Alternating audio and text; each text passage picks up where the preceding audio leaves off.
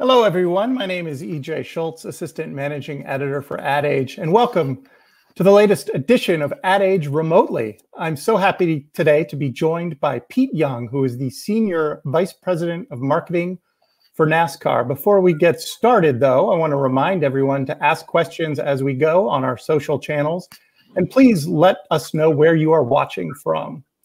Hi, Pete. Welcome aboard. Hey, EJ. Great to see you. Thanks for having me. Yeah, my pleasure.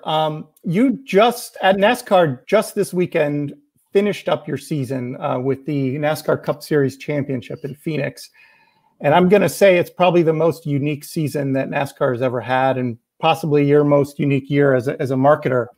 Obviously, like most sports leagues, you guys were forced to shut things down back in the spring as the pandemic took hold. And then you got back to racing, I think it was 2 months later, with no fans, and then you brought on limited numbers of fans, but you managed to get through the season. My question for you is, what was that like as the guy overseeing marketing during this most unusual time? Man, it was a wild ride. And while it was probably one of the toughest years and season, it was also probably the most kind of fulfilling and rewarding. I think that the key to everything was just being extremely fluid. I think there's kind of a saying with throughout this pandemic that there are kind of 3 days. There's what happened yesterday and today and tomorrow. So it felt like every week we were kind of, scenario planning, obviously, safety and protocols, putting all of that first. But it was, wild to navigate, but it really, galvanized the entire company and industry. And very proud that we crowned 3 champions in Phoenix just a few days ago, and got the full season in. So we're really proud about that. Correct me if I'm wrong. I think you guys might have been the first kind of major pro sports league that kind of came back. Is that right? And when was the actual date you guys started racing again? We were. It was. I'd say NASCAR was the first major sport back, and it was in the May time frame. So Darlington was the first track that we returned to live without fans, and really that was a huge testament to our competition team, working closely with health and government officials, really kind of paving the way in terms of what protocols need to be in place to really safely compete and have live sports again. And I think it was certainly a learning opportunity for all of sports, but certainly NASCAR. And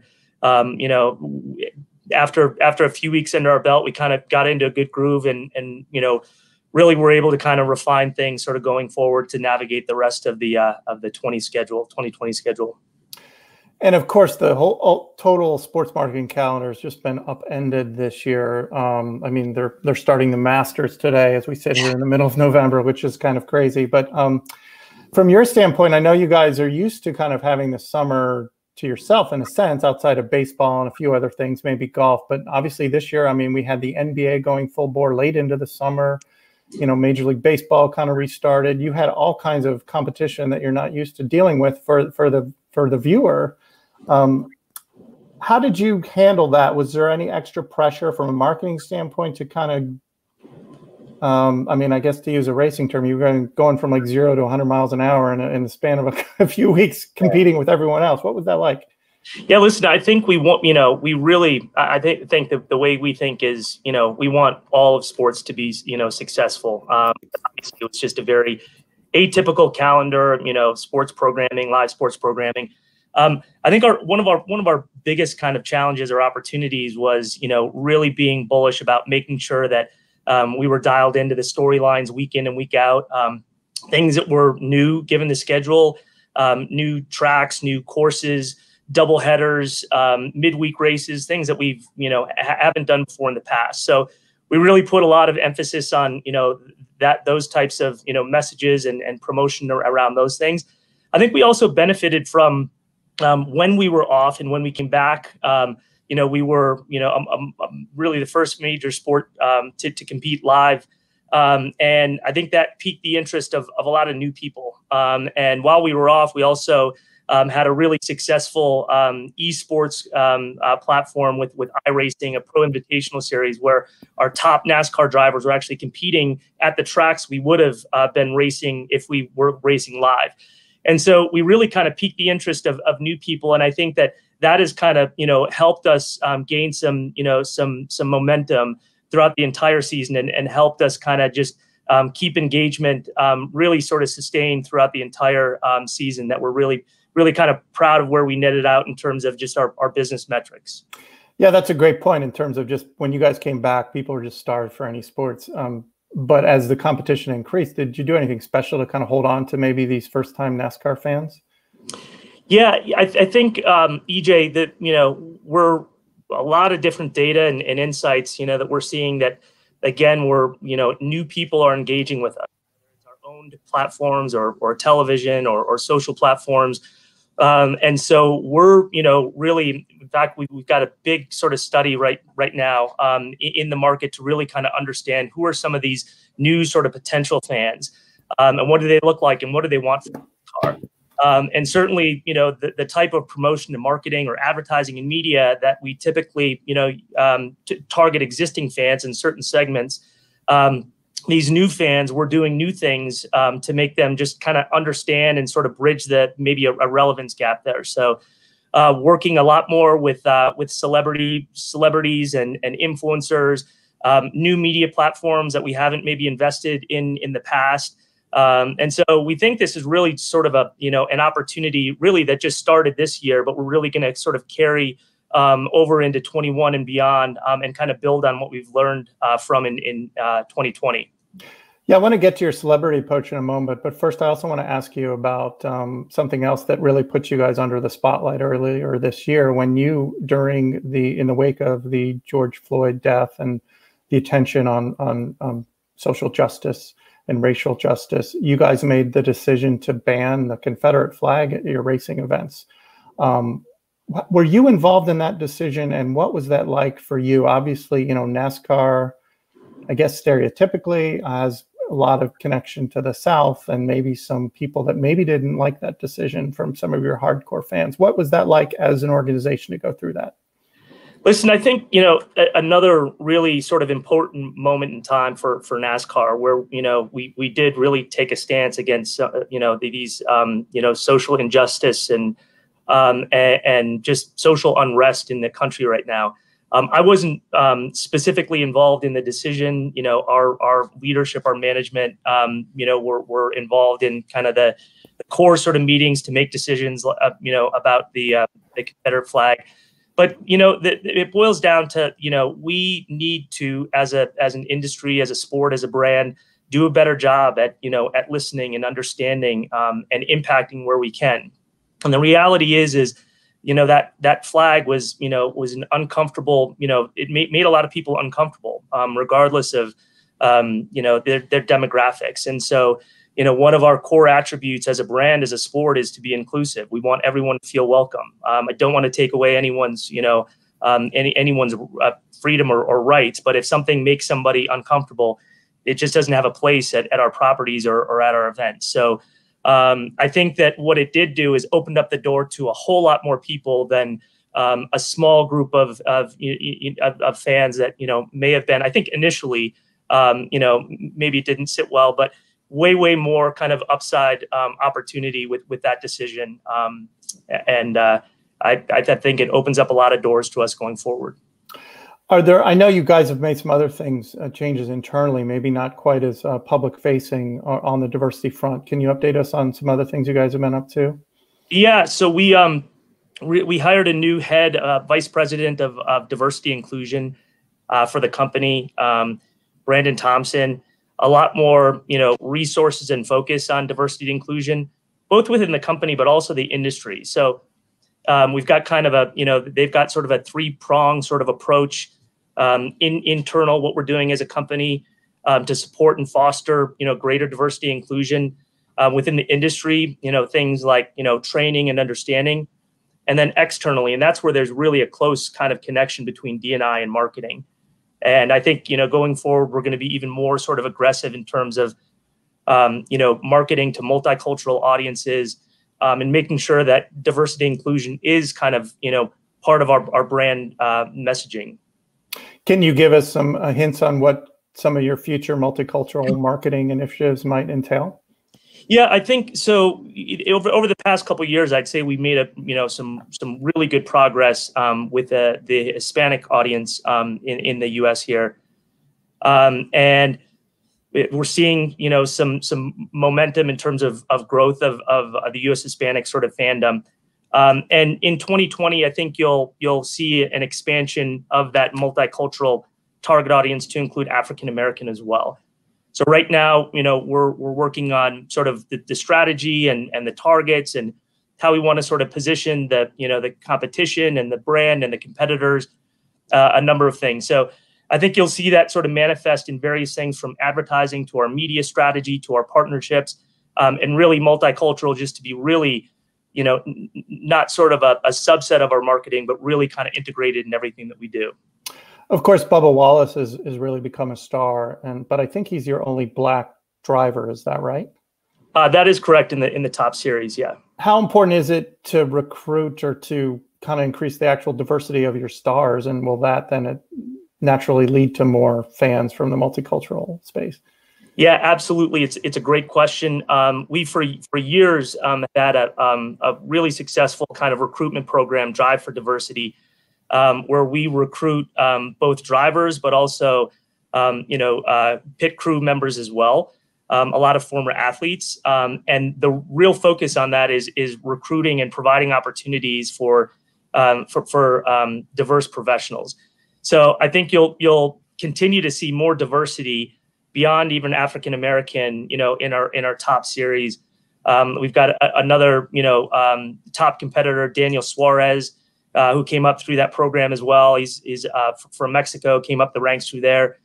He's going to be in a great new team next year, Trackhouse, which is a really kind of progressive model for a race team. So I think you'll see more of that, and the resources and programs that have been in place for years really kind of paying off now and going forward. And I think you also have a new generation of owners. I know you guys got a lot of publicity recently when Michael Jordan entered the sport, and I believe bought a team that includes Bubba Wallace. Can you update everyone on that and now what it's like having in my opinion, the greatest basketball player of all time on your side? What that might means? Be biased being in Chicago. A little bit, yeah. It is great. So 23XI is the new team, sort of a joint venture between Michael Jordan and Denny Hamlin, one of our top competitors as well. Bubba Wallace is going to be the driver of the 23 car. So that's a great example of a minority owner among our race teams. Also another, I just referenced it as well, but Trackhouse is another new team to NASCAR. Daniel Suarez is going to be their driver. And I think the way that the approach and sort of philosophy and the way that these race teams are structured are really probably different than maybe some of our traditional race teams. And I think really kind of poised to reach new audiences, to gain relevance in popular culture. So really excited for what lies ahead for those two teams in particular. Could we see Michael maybe in some marketing in the coming year? We'll see. He's a busy man, but he is very engaged. And I think he's, really committed. He wants to see, Bubba thrive and succeed. And I really think he, is committed to NASCAR and seeing, the transformational journey that we're on and contributing to that in a positive way. Before we continue, I want to give a few shout outs to some of our viewers. Chelsea is watching from California. Aletta is watching from New York. We have Kelly from Florida and Lindsay from Canada. Welcome, everyone. And definitely please let us know if you have questions for Pete about NASCAR as we go. I want to shift gears a little bit to talk about your advertising approach. You mentioned earlier you guys have been using a lot more celebrities. But before I do that, I want to cue up a spot that you guys ran recently featuring Gabby Douglas, if we could watch that. Every journey begins with a single step. What started as a 10-race quest is now down to the final laps. The Bill France Cup is right around these turns, and one of 4 drivers will take it home. One with a leg up all season as he finally tries to bust down the championship door. 2 teammates, former champions, racing for another title. And the son of a NASCAR legend looking to write his own chapter in racing's history books. While the NASCAR season is a marathon, Phoenix is a sprint. 312 miles between glory and second place. The driver who grabs the gold needs the best finish of the 4 contenders to earn the championship. One mistake can end championship dreams, and one bold move can solidify a legacy. Is youth served? Can the favorite cap his season with the cup, or will either teammate steal the show? The journey is almost complete. After a season like no other, a champion is crowned in Phoenix. So I don't think Gabby Douglas is necessarily the first person people think of when they think of NASCAR. Can you explain this approach and what you're trying to achieve? And I know you had some other stars as well. Maybe you can kind of update us. Yeah, and that's the point. I think what we learned, you know, probably over the summer months, is some of these people that were newer to NASCAR, they were asking us questions on, you know, on social and other sort of channels, like, how does this work? You know, who's going to qualify? And it's really for a NASCAR fan, you know, the playoffs is pretty straightforward, and how you qualify and the eliminations and all that. But our kind of strategy around what we're calling sort of a NASCAR Marshall series is to tap into a variety of celebrities. So probably the 10 or so over the 10-week period of the playoffs. Some other athletes, comedians, celebrities. And the purpose was to not talk to existing NASCAR fans, but to talk to some of these other, you know, sports fans or people that we've kind of piqued their interest in the past couple months in particular. So the way that we kind of approached it is, you know, we had the celebrity kind of launch them on their channel. In many cases, we boosted that from their channel. And then we used it in some of our media that had a, you know, low propensity of having NASCAR fans. And it was really just to sort of help with sort of an additional understanding. Okay, this is the round of 12 eliminations. These are the 4 drivers that are on the bubble. This is sort of what needs to happen. So kind of what you know, to expect and what people should sort of, you know, look for. And then just also putting NASCAR in more relevant places where, you know, some of these near sort of fans tend to be.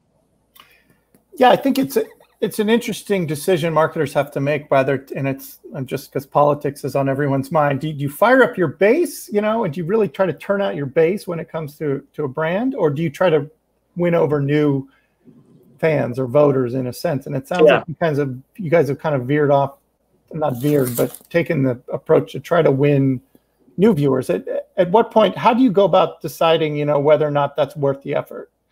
So I think that it's very different, the strategy and the messaging. So, you know, I actually didn't, because I'm a diehard NASCAR fan. So I actually didn't see a lot of the, you know, the content from these NASCAR commercials, because I'm not the target. But I am the target, you know, as a NASCAR fan. So, you know, on NBC Sports or, you know, or Sirius Radio or other channels, the messaging, the creative, the advertising was very, very different. So I don't think it was kind of either or. I think we gave the NASCAR fans, you know, the hype, the storylines, what to look for, you know, week in and week out. And then we gave the kind of near potential NASCAR fans, you know, a little bit more sort of entertainment and sort of, you know, softer messaging, and here's how it works, you know, here's what to look for. So I don't think I would describe it as like, you know, at the risk of like our current fans. I think they just need something sort of different than our existing fans. I think you guys also reached out to some NFL fans via an ad with Baker Mayfield. I think we have that one as well. Let's take a look. And from the great state of Ohio, Hartford Township, standing at 5'9", 165 pounds, crushing hearts since New Year's Eve of 1993, driving the number 12 car for Team Penske. Here we go, give it up for Ryan Michael Blaney.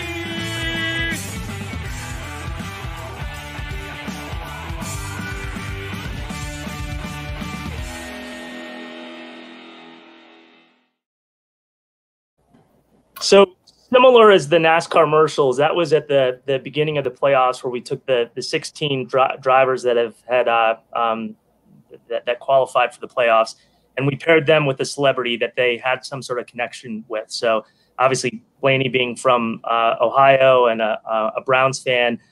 So again, really reaching more of, in that case, Baker's fans and Browns fans, and drawing that connection of one of our sort of top competitors that was qualified in the playoffs. We do have a question from the audience. This is from Sabrina, who is watching on Facebook. She's asking, how are you changing the conversation among the fans? Making changes in the industry is one thing, but how does that change show up with fans in terms of behavior and attitude? Changing the conversations among the fans. So, I don't know that the conversation has really changed that much. I think that I think that part of our conversation, or part of our essence as a brand or as a sport is to be inclusive. And I think we're just more kind of forthcoming, about that. I think that one of the things that our social team, I think, does a really good job at is really kind of, the personalized sort of one-to-one sort of dialogue. And I think as we kind of, continue to cultivate new fans that tend to be younger and more diverse, I think the way that we engage with them, whether it's one-to-one on our own platforms or through social or broadcast media, I think it will be tailored some, but I don't know that we're changing what NASCAR is all about, just reinforcing that we're inclusive, and, for all people, all types of sports fans. So I know you guys just finished your season and you're probably ready to take a little break, but you have not too long from now, you'll be starting things up again. And NASCAR is so unique when it comes to major sports leagues, because you start out with like one of your biggest events, which is, of course, the Daytona 500, which is in February, right? Taking what you learned from this past season with all the changes made during the pandemic and the likelihood that we'll probably still, unfortunately, be in the throes of it in February. What are you looking forward to in February? Are you planning to welcome fans back at a higher level? How are you preparing? Yeah, it is going to be the name of the game is, continues to be sort of scenario planning. The Daytona 500 is definitely our biggest event. And it is an incredible, event for, anyone that, it's a bucket list event for sure. We will be welcoming fans. I think the capacity sort of, guidance and limitations, I think we really want to be in step with guidance from the CDC. So that is a bit fluid right now. We actually have a number of events that lead up to the Daytona 500, some of our support series as well, Xfinity and the Truck Series. So I think it's also about, maybe balancing some of the spectators in person between the various events. I think we want as many people to experience NASCAR live as possible. But first and foremost, it's about, a safe experience for everyone, the fans and the competitors. And so I don't think don't envision we would do anything that would compromise that in any way. In our remaining time, I wanted to talk a little bit about the sponsorships. I know that's not 100% your responsibility, but as the marketer, I know you're probably involved a little bit. And NASCAR made a huge change, I think, effective this year with you went away from having a title sponsor into having kind of four, I think you call them premier partners, Busch Beer, Coca-Cola, Geico, and Xfinity. How is that going? It's going really well. I think that it was a pretty sort of progressive, model or concept. We've got, I think, 4 tremendous partners with tremendous brands. So we're really kind of, humble to, be part of them in terms of contributing and at some level to kind of the caretaking of their brands. I think it really just, it makes a lot of sense. I think that, we've doing a lot of valuation around the value to those 4 partners, which has really been an encouraging story, even though it's been a very kind of, atypical season. But what it's allowed us to do is really kind of further integrate them into our different kind of marketing platforms. So Coca-Cola is a presenting sponsor of our Salutes campaign. and which is all about military and over kind of a 6-7 week period in the season. Geico really integrated in NASCAR return. So the first 5-6 weeks of the season where most eyeballs and a lot of momentum are around the sport. And it really kind of allows us to do, to really kind of enrich sort of our marketing strategies and messaging and promotion and activation. So I think it's going really well. We learned a lot, both at the NASCAR team and our partners at Comcast, Anheuser-Busch, Coke, and Geico, and really excited to kind of build on that in 21 and beyond. Of course, one of the benefits for sponsors usually in NASCAR is it's a sport that I know you do a lot of activations around letting people really get up close to your drivers and pre-race events and hospitality events after the races. Obviously, most of that was kind of shut down this year. But I know in talking to a couple of your sponsors, you guys have kind of pivoted, of course, like everyone, to kind of Zoom events, things like that. How was that, and will that continue next year? It definitely will continue. And like I just said, so much learning, different technology and platforms to make the virtual sort of experience as meaningful and valuable as possible. I think this is all new to us, right? When we were earlier in the year figuring out like, how do we do this kind of virtual hospitality or whatever. But I think there's a lot of pretty incredible technology out there and platforms. And I think people, whether it's, B2B or consumers and fans, I think people have been more accustomed and comfortable and appreciative of sort of virtual experiences and virtual hospitality and that sort of thing. So we've already got some ideas to kind of, take that to sort of new levels in 2021. And until we're able to, safely do more stuff in person. What would your advice be to brands out there that might be watching in terms of how to effectively activate a sponsorship right now, whether it be NASCAR or another sports league right now? I just say don't. I just say be true to who you are, your brand, your story. Don't force anything. I think that some people feel like, so and so is doing this, so I feel like our brand should be doing that. That may not necessarily be the case. I'd say, maybe you obviously want to be kind of on the forefront of change and innovation. But I wouldn't rush if you still sort of have questions or, aren't sure if it's kind of, fits with your brand or your story. But I just say, stay true to who you are, and it's going to obviously, be a little bit different in the middle of a pandemic. But that doesn't make it any, less great. So we're running out of time. I do have one more question I want to get to from the audience. This comes from Pete on LinkedIn. He's asking, has NASCAR any plans towards international audiences in the current digital transformation? Obviously, you guys are such an American sport. Do you have any international ambitions, or how's that going? We do. So we have a series in Mexico. We have a series in Canada. We have a series in Europe. So a lot of people don't know that. So we probably need to do a better job of making people aware of those series and that the racing in those countries. In addition to that, international is a huge priority for us. I'm pretty certain that you will, in the next couple of months, be seeing some announcements from NASCAR in terms of plans to enter a few additional markets as well. It's obviously been a little bit sort of on pause given the global pandemic. But international expansion is a major kind of growth strategy for the company. Do you want to break some news here and tell us where those markets are? I'd probably get fired if I did. Okay. I had to try, but we are out of time. I want to thank you, Pete, for your time today, and good luck as you plan for the Daytona 500 here in just a few months. Thanks so much, EJ. Great to talk to you.